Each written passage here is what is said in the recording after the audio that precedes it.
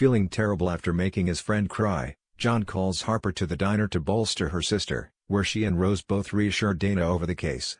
On the stand, Dana's fears are realized when the prosecution quickly trips her up with their aggressive line of questioning.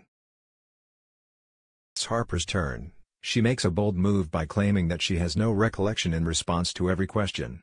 The judge soon threatens to hold her in contempt of court. When Marshall is slipped a note, he suddenly requests an adjournment.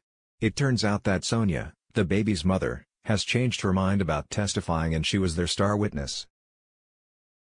Before court resumes, Felicity confides in Marshall about the end of her marriage to Tane, and he's struck by an idea. When they return to court, he calls Tane to the stand, something he'd previously said wasn't advisable. He's honest when he whispers to his client that they don't have any more options. Meanwhile, Alf has been enraged by fans of Stevie Marlowe selling knockoff t-shirts on the beach and crowding her memorial shrine to take tasteless selfies. He tells Molly and Kirby that he wants the community to get back to normal, which includes Molly taking his surf lessons. After Rose has testified at court, Alf takes her to see for herself. She confronts the t-shirt seller and demands to see a permit, also querying their right to use Stevie's likeness on their merch. Later, Molly explains to Kirby why he won't be taking lessons for a while.